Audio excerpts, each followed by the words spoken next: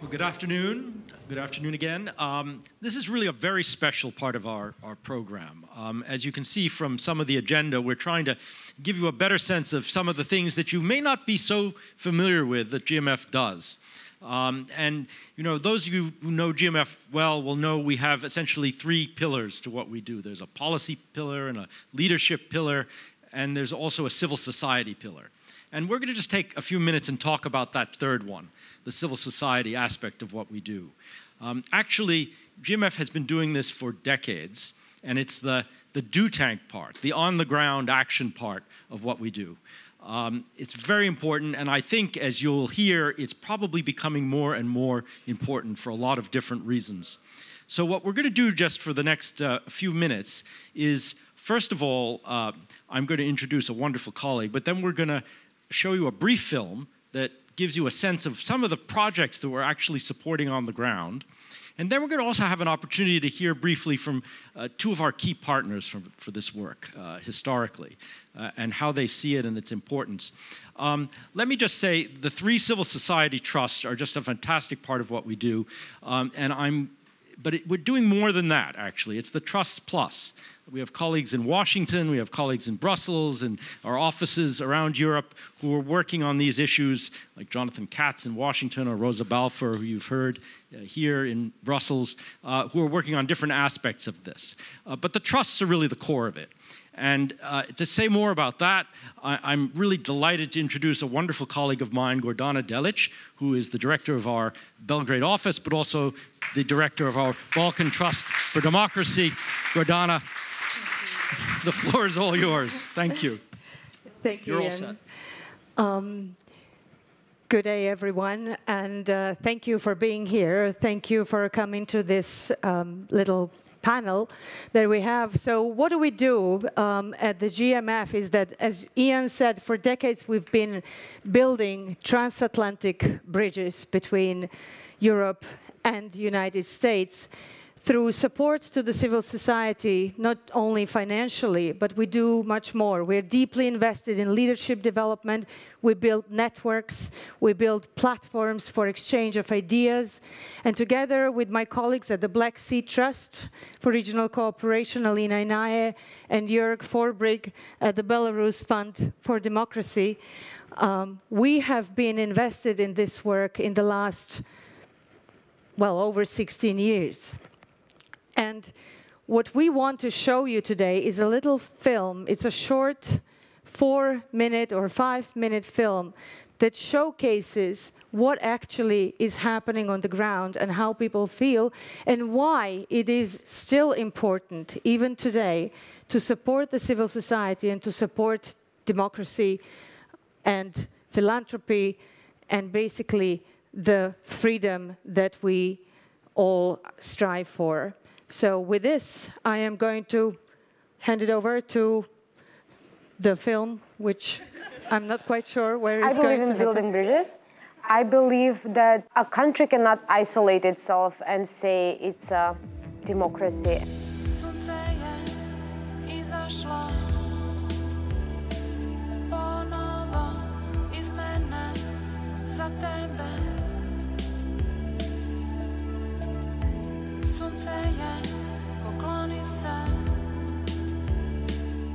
I said I'm now 37 years old, and those 30 years of democracy have probably been my whole life that I actually remember. It's been a ride towards an end of democracy or the end of transition that we were all expecting. However, I don't feel that we have reached an end.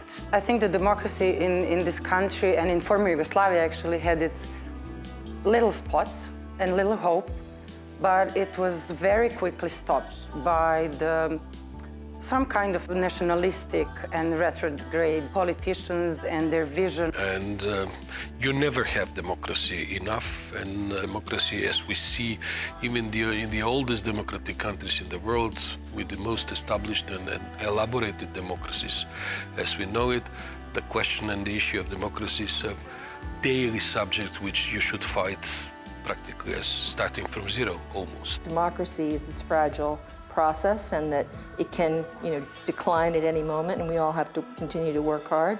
I think democracy is in decline in a lot of places around the world. It's up to the civil society organizations to work, and building a democracy is an ongoing process. It never stops.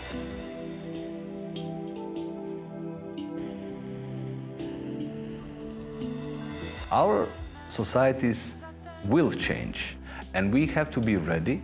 We have to prepare our societies for the time are in front of us. If you're a small state and not even this kind of micro-states as Serbia, Albania, Macedonia, even Bulgaria, these are micro-states, you import stability from your neighbors. You always will have these fights. You always will have these disruptions. And you always will have these subversions from an adversary if you have this adversary.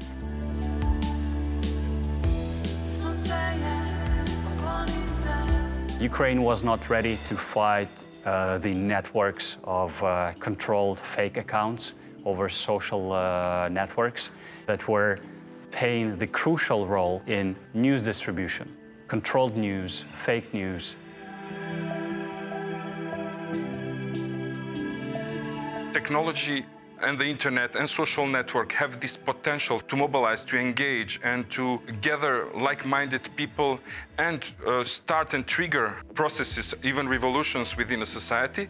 Equality and democracy and dignity are three major words and values that are shaping the Ukrainian, specifically young society today. The news was saying these young people changed the regime. So they know their rights. Why? Actually, right now it's easy to understand your rights from social media.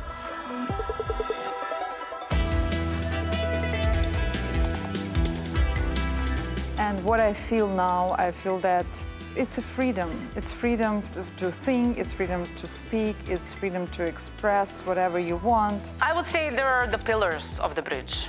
I would not say we have built the bridge, because I think it's going to take us some time to actually build that bridge. So just to keep the discussion going and to keep everyone equal in that discussion, that would be enough for me. I would say our region is on the level of some other undeveloped regions. Like, it's in nature of politicians to want to control media. In the nature of media should be to resist that. What I see as the biggest problem of media in our region is that they stopped resisting enough. We still live in a world where people want to dominate because they fear, they see it as a limited good. Walls have fallen in 1989. I truly believe that these walls, which some politicians are now building in Europe, they will not be able to finish. I expect we will have more bridges, more close ties, cultural bridges, art bridges, information bridges, but not walls, not walls.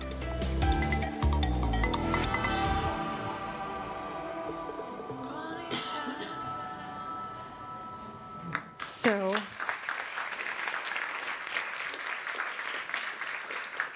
I want to thank one of the BTDs, the Balkan Trust for Democracy partners, who actually made this film. He's here today with us, Darko Sokovic, who started basically his organization as a non-profit that was so successful and turned it into a profit for non-profit, and now it's a real and serious media fund. Thank you for being here with us, and thank you for this film and for all of your cooperation with us. We have two distinguished guests that I would like to call on today. One is Mr. Bierman, the Assistant Administrator for Europe and Eurasia from USAID, and the other is the Deputy Director General from the DG NEAR, Katarina Mathernova. Both of our guests are champions in assistance to the civil society, and both have been in this work for a long time. And I have the same question for both of you. I would like to first call on Mr. Bierman, and that is, what could the EU and US do together to support the civil society in times like this with the challenges of today? And particularly, what could we do together to strengthen the transatlantic cooperation and build the transatlantic bridges for the future? Great. If it's okay, I'm going to stand up because I hate to turn my back on folks. But I just want to take a quick thanks to GMF for allowing me to come here today and really talk about the importance of our partnership. And I want to thank Katarina specifically for her important partnership and DG NIR's important partnership with USAID because, and I'll bookmark my comments, it has never been more important that we support civil society in our work. It has to be a top priority. My folks wrote a 30-minute speech for me. They told me I had 33 minutes, and I'll try to keep it short. But when I think about what we just saw in that film, wow, right? Thank you. I think about how far we've come in a matter of 30 years ago, I was 25. And frankly, I was a young something. And I wouldn't be here if it wasn't for civil society. I started a small group called Forest, which was families opposed to ruining environmental state treasures. They wanted to build a park, an amusement park in an open space area, and the neighbors and I came together, and it was seamless, right? Because that's the society that we grew up in. It was easy to start something like that. A few years later, I went to Eastern Europe for the first time. Not so easy. But to think about what has happened in the last 30 years. Back when I visited Eastern Europe for the first time in 1997, I remember them telling me about Subotnik. The idea of coming together to help society has changed in a generation, and that is amazing. And I see the people who are so passionate about building bridges. And I say to myself, we are headed down the right path. And yes, the bridge is not finished yet. We have established pillars, we've established benchmarks, and I think we do have some work ahead of us. But we've got great partnerships, and we have to expand those partnerships. We need to look to see how we can expand it, because frankly, folks, democracy and civil society are intertwined with one another. We cannot have a flourishing democracy if we don't have a flourishing civil society. I know I'm pressed for time, but I want to say this. There was so much in that film that I could go over. Democracies still learn. Even after 243 years, we're still learning in the United States, and we still have paths that we're changing. And those are positive movements toward what I think is putting people together on the right path. And when we think about working with DG NIR, and when we think about working at USAID, and I specifically want to thank, again, GMF, and the Black Sea Trust, and the work we're doing with Watchdog MD and countering disinformation and helping people be more active in their communities and understand their roles in the community. I also recognize that we have an important responsibility to bring every democracy, every country that embraces democracy together. Because without bringing all democracies together, we cannot have a flourishing civil society. Without flourishing civil society, we can't have democracy. So again, I want to take the opportunity to thank everyone for the opportunity to come here today and work with you. I've only been on the job for a year and a half this time around. I was with AID before, but getting to know you, Katarina, has been a real pleasure and a real great partnership, not just at our level, but throughout the entire working level. And I think that's what we need to continue to do. We need to put everybody together at whatever level so that we can start creating better partnerships. Thank you. Ms.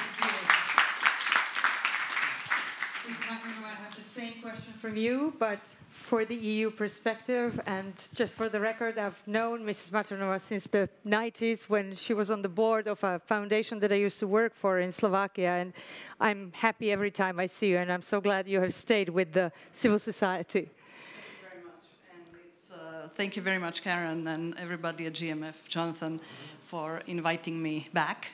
I guess, and it's really a pleasure to work with such dedicated and professional people as yourselves and your colleagues. I just have 3 points.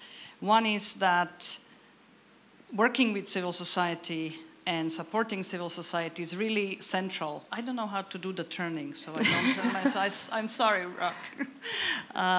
Is really central to our engagement with our partner countries.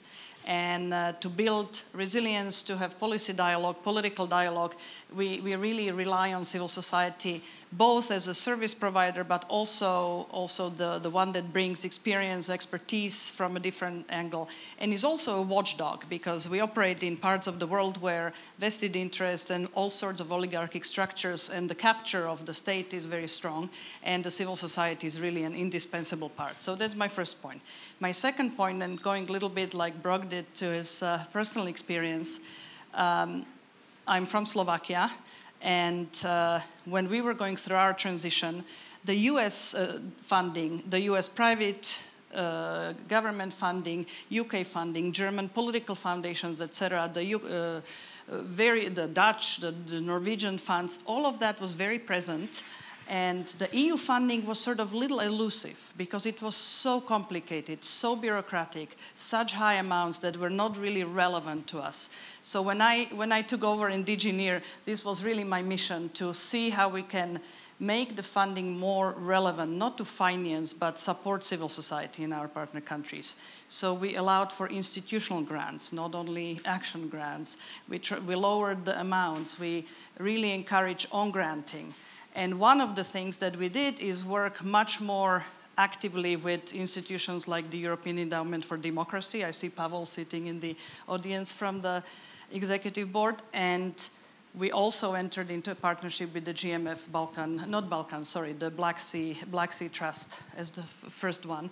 And really to expand the clientele of our civil society funding and really get the money and get the support out of the capitals and to a different type of organizations that we were not able to reach before. My second point. And my third point is to say that I think it's even more important now with the attack on media, not only in our part of the world, but elsewhere, with the disinformation, with hybrid warfare going on. We think that supporting civil society is really key to building societal resilience. That is not only the interaction with the governments and the state actors that is necessary, but also supporting the civil society. And therefore, doing it in a spirit of transatlantic partnership is great. Thank you.